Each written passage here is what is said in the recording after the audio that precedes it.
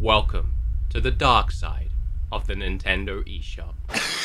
I am very sick, and that's probably because I have spent the last week diving into the blood-curdling, spine-chilling, shocking, and horrifying depths, the secrets that lie beneath the surface of the Nintendo eShop. Typically, when I'm talking about eShop games, I'm reviewing them and talking about fun ones that are worth buying and playing. But over the years, I've heard stories here or there of games getting removed from the eShop. Everything from games bricking the console to crypto mining in games. I decided to look into each and every case of a game being removed from the eShop. And I don't know if it's been me diving into the depths of these criminal acts that have infected me and given me a virus and made me sick, but I am sick. I'm so ready to make this video. I just couldn't wait anymore, so I'm doing it. And I'm sorry that I have the sniffles. So with that said, let's take a look at the unnerving and scary side of the Nintendo eShop.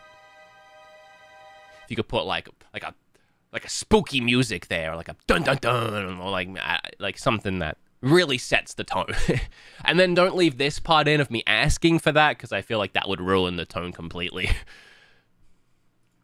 Zach, I'm gonna start with a game aptly named for this dark video, A Dark Room. A Dark Room was delisted from the Nintendo Switch on April 26th, 2019 for an Easter egg that could be used to literally exploit the console software. So A Dark Room is an innovative text-based adventure that aims to challenge the player's perceptions, actions, and imagination. When you consider that, it's really not too out of place that within the game there was a hidden secret that breaks the fourth wall in the weirdest of ways. If you were to plug in a USB keyboard and press the squiggly button, I don't know what it's called, a Ruby interpreter was loaded. A Ruby interpreter is a program that is able to interpret source code written in the Ruby language. Essentially, you could do some light programming.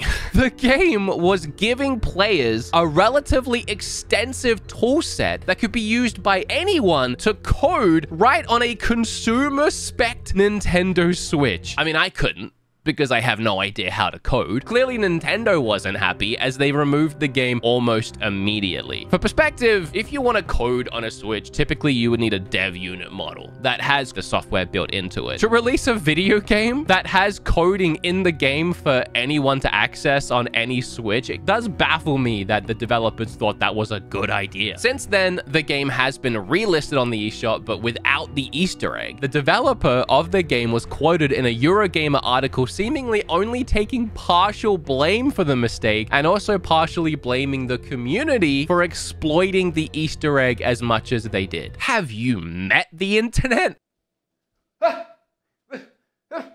Why are you here? Why is the sponsor of the video here? Oh, probably because it's the sponsor of the video. Fitness and being healthy starts with the food you eat. I mean, you can run and work out every single day, but if you're slamming back fast food, you're probably not gonna get very healthy. Factor makes hitting your goals possible with daily nutritious meals. They offer keto, calorie smart, chef's choice, vegan and veggie options, which include seafood, meat, and plant-based meals.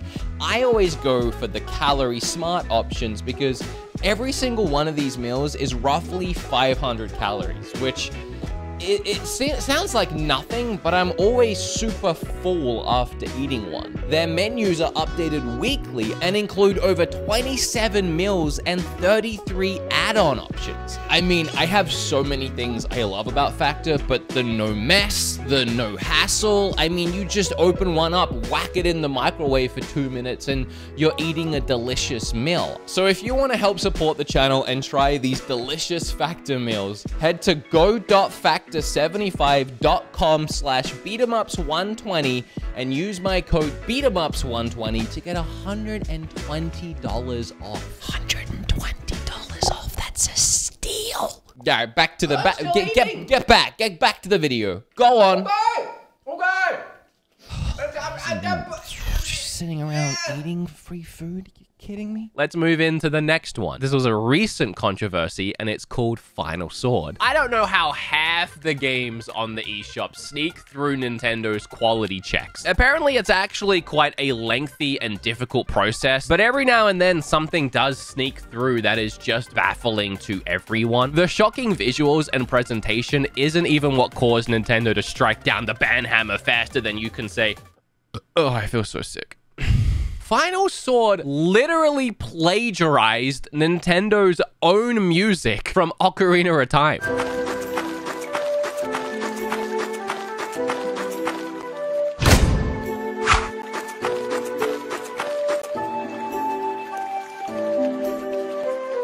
Actually, whatever remix version this is sounds pretty fire. I like it. But it's so unapologetically exactly the same to Nintendo's own Fairy Boy soundtrack. It took mere hours before players discovered the blatant plagiarism and were tweeting at Nintendo, and the game was removed, and it has never been relisted. Honestly, I don't think anyone is missing out on not having this game on the eShop, though. It's making me feel sicker just looking at it. You're gonna have to strap yourself in for this next one, because it might be the most insane story in the video. That said, watch the whole video. There's many more insane stories. Cooking Mama Cookstar. It feels like a meme. How is this true? Cooking Mama Cookstar was delisted from the Nintendo Switch almost immediately after it was released on March 31st, 2020. This is a complete mess. You're gonna have to bear with me here. I've done my best to figure out what happened here. No one really knew why it was removed at first, but there was a lot of theories. The game was confirmed to constantly crash. It wouldn't load up unless you were online, which was suspect for reasons we will get to. It overheated the Switch in about 30 minutes of playing, and the game rapidly drained the Switch's battery life. And if all of that isn't bad enough, shortly before the game's release, there were already rumors floating around that this game would include some form of blockchain technology, due to some remarks the head of the development team had made to investors. But the forefront theory was that Cooking Mama Cookstar, was crypto mining in the background while you were playing the game. Bananas! After it got delisted, a month passed with no word on what actually happened, until April 6th, when Screen Rant received word from a developer of the game who explained the removal was caused by the IP holder, Cooking Mama Limited, and not because of, well, literally everything else we talked about. I mean, even the overheating issues and all of that should have been reason enough to remove it, but apparently that wasn't why, according to this developer. They explained that the crashes and bugs weren't due to crypto mining, but due to the game being made in Unity, an engine that a lot of games on Switch use with no problem. But apparently the people working on the game had never made a game before. I'll never get when long-lasting franchises like Cooking Mama, which isn't, you know, it's a relatively large franchise and IP, would just hire a company with no experience. The obvious hilarity of everything I just set aside, the claims that the IP holder removing the game themselves did turn out to be true. They were actually embarrassed by how bad the game was. And apparently they had already felt it wasn't up to the series standard and allegedly wanted its release delayed, or possibly they wanted the entire game to be scrapped, deleted, nuked, and removed from existence. They were so ashamed with how development was going. So when the devs decided to push through and release the game anyway, the IP holder just pulled the plug almost immediately on the game because they could. The last we heard of any of this mess, it was the dev team is suing for removing it and for any possible money lost. By looking at the game, I can't imagine was a lot. The funny thing is, though, they did release a physical. I have it somewhere. It's probably in my game collection, but I expect that'll get really rare one day, especially if, you know, I can mine some crypto with it. I mean, the game will essentially make me money. Speaking of mining, Minecraft. Did you know Minecraft was removed from the eShop? Kind of. Well, actually, yes, literally, but also kind of. So there is a version of Minecraft that has been removed and we will never get back. There was also Minecraft Stories, which was developed by Telltale Games, and that's been removed as well. That's completely gone. So before Minecraft became the same universally connected game across all platforms, it had different separate versions. There was the PC version for computers, and then consoles had their own different version of the game. game. The Nintendo Switch had its own version of Minecraft, which was called Minecraft Nintendo Switch Edition. In fact, even the Wii U had its own version as well, which was way back when I had just joined the Nintendo Ambassador program, and they even had me out to the Nintendo headquarters in Redmond to play the game first before anyone else. And that was a time. So to understand how different this version was to the actual Minecraft game that was on PC, it was kind of watered down to be a more console refined version. And to make up for any missing content, the Nintendo versions actually had their own Nintendo themed Mario 3D Minecraft mode to make it feel more like its own unique thing. But then when they decided they were just going to make the PC version universal, they offered players that had the Nintendo Switch version a free upgrade. And then that console version was delisted and it's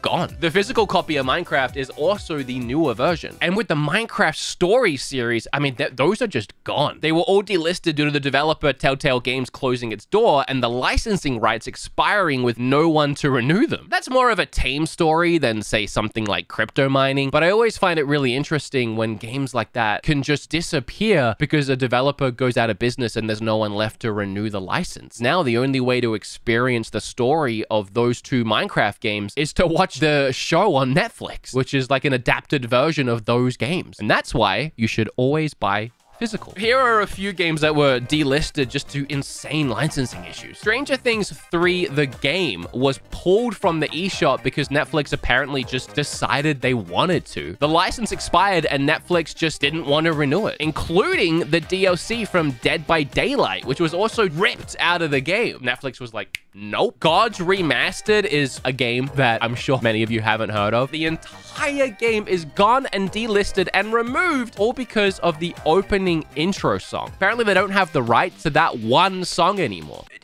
Just use a different song. Finally, I was actually surprised to learn that Jump Force was removed from the eShop. I remember this massive fighter mashup being a big deal when it was announced. Fitting that onto the portable Switch, that's huge. How was that even going to work? Well, it barely did. Apparently, it didn't run very good or look very good, but it was on there. But for fans that actually liked the port, the fun only lasted a few years before Bandai Namco announced they were shutting down the online services and removing the game entirely from sale on February 7th of this year. The thing that did it in was literally the entire point of the game. There were so many different licenses used for the fighters, and it's suggested that most of these deals they made on a short-term basis. And many of these short-term deals couldn't be figured out and couldn't be renewed. So rather than try and hack out half of the roster, they just had to shut down the entire game. Just seems like really bad planning and forethought there. Okay, I know what you're thinking at this point. We're like halfway into the video. Where are the boobies? You're wearing a shirt. We don't see your boobies. That's what you're asking, right? You're asking to see possibly my boobies. When I think about Nintendo removing games from the eShop, and I think about some of the interesting things I see pop up on the eShop from time to time, my first thought is, sure,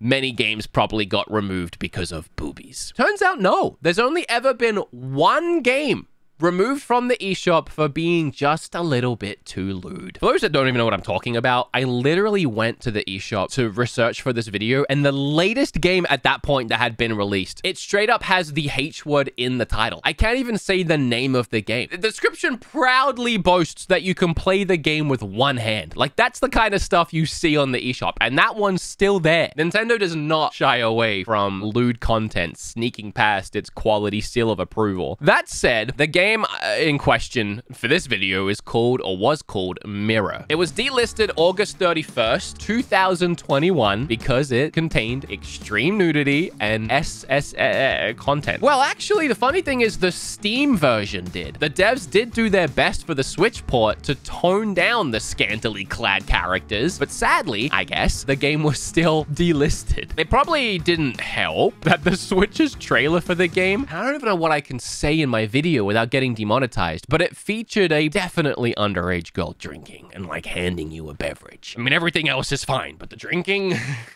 There was an article I found that pointed out that technically that makes the Switch release its own version of the game. Now, because it's unplayable and only can be played by those that downloaded it before it was removed, and I would like to know that clientele, it makes it an extinct version of the game. So very rare. If you have that on your Switch, it's like a mobile phone in the early 2000s that had Flappy Bird. This next one is a crazy case of back and forth lawsuits. So I loved both It'll Do games early on when they released on Switch. I reviewed them both in my eShop series, and I had no idea that It'll Do 2 has been put through the absolute ringer, being delisted and relisted multiple times, and the craziest part is the absolute public display of venom that the game's publisher has unleashed. The game was first removed on September 19th, 2019, and the CEO of the development team and co-publisher tweeted, "I can definitely confirm that Nicalis is a piece of shit publisher." I'm gonna have to have that bleeped out to publicly tweet that about the company publishing your game. And Nicalis is not a small publisher either. Brutal. Apparently Nicalis had an agreement with the dev team that the dev team would take over full publishing rights of their games. Again, according to the developer,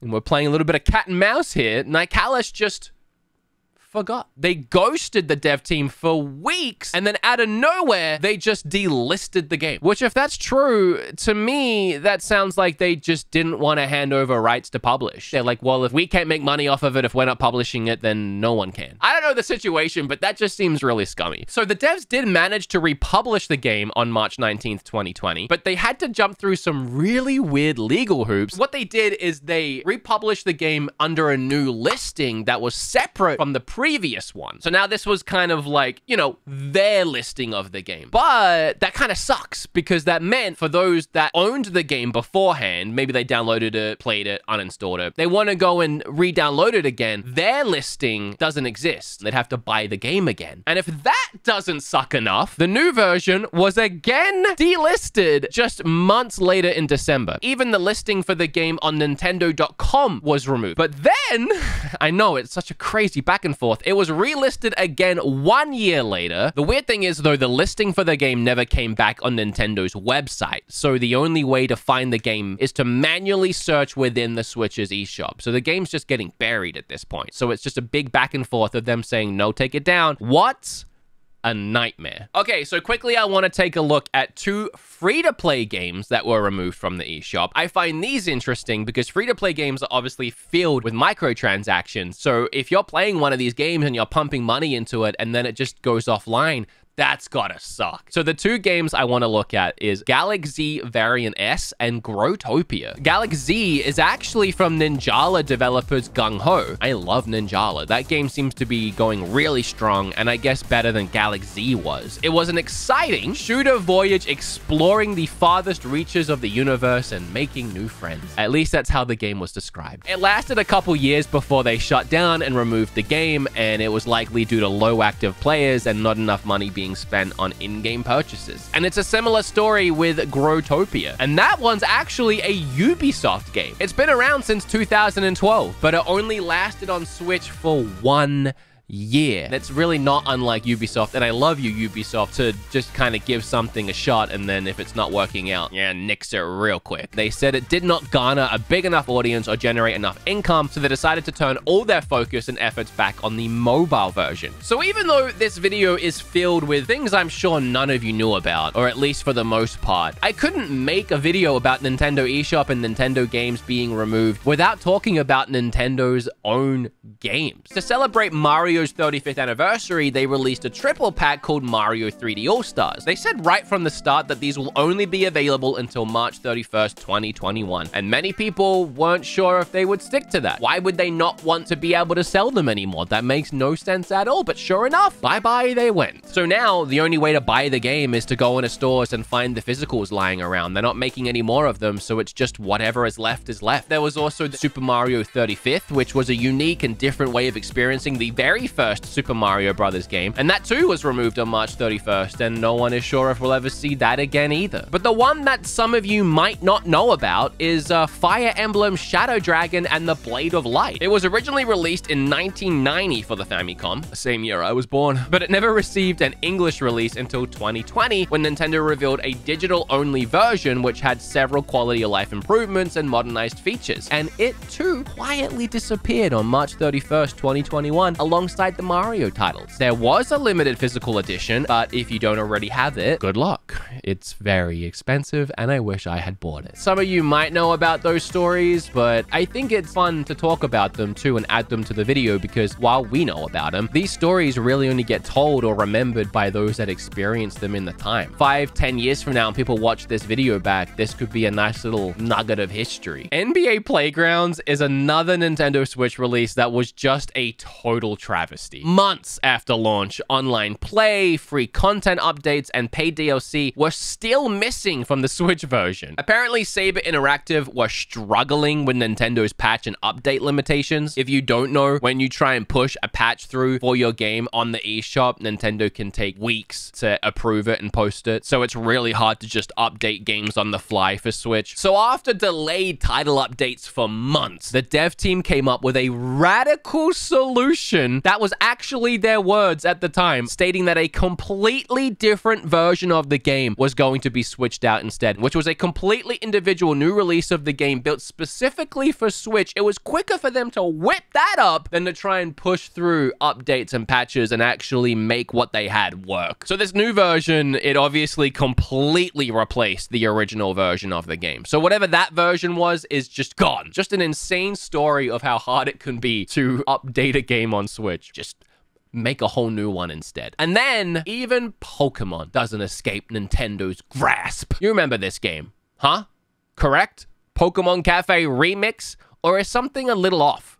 Wasn't it just called Pokemon Cafe Mix? When was it called Remix? Well, it turns out late last year, the developers of the game gave it a completely new overhaul. I guess the game was underperforming, so it doesn't surprise me that they wanted to do something radical and change it up. So they did. They completely mixed up, pun not intended, the formula of the game and added things, changed things, and it was way more than just a big DLC update, which is why they had to officially change the name and state that this is something different now. And much like we've come to expect from today's video, that initial version of the game is lost and was replaced by this new version. And since there is no physical, the only way you would have to play the original just mix version of the game was if you had an offline Switch that had never updated, but I would assume a game that was online and free to play would need to be connected to online to even boot up. So it's probably safe to say that that's one Snorlax that will never wake up. I wrote that in the script and I don't get what the joke was supposed to be. I guess I was very tired and very sick when I wrote that line. I felt like I was reaching on that one when I wrote it, but I still think it's as interesting as the other cases. And that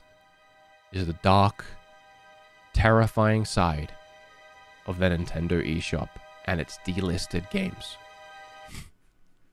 No, I really just found it super interesting. Every game I would read the story as to why it was delisted, I was like, crypto mining? They had a coder in the game? What? Well, what do you think of it? What do you think of all these stories? Is this kind of video something that you find interesting from me? I had a lot of fun researching, writing, and even filming this video, and I'm excited to see how the editing turns out. That said, I've been talking for an hour and I am not doing great, so I'm just gonna go. If you enjoyed the video, like, subscribe, comment down below.